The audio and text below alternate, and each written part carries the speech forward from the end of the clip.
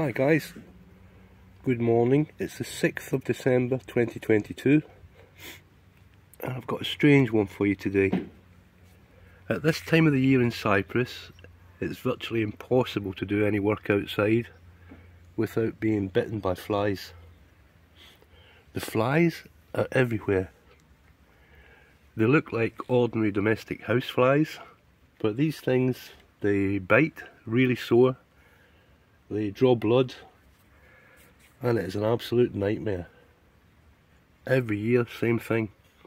They're attracted by the fruit trees, but their special favourite is cat food, of course. They love cat food.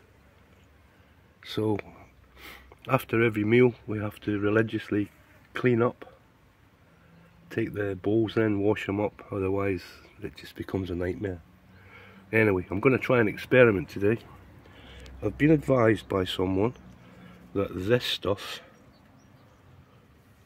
which is suncream, but it also functions as an insect repellent. I've been told that this really works. So I'm going to put some on and I'm going to try it. I've already applied it to my arms and face and neck and things. I'm going to just put it on my legs. Copious quantities.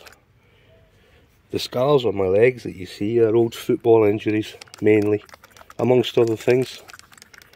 This is through my shin guards. People have no respect, especially referees. So we try this. Hopefully it'll work. The flies even attack the cats. The cats are obviously protected by their winter coats.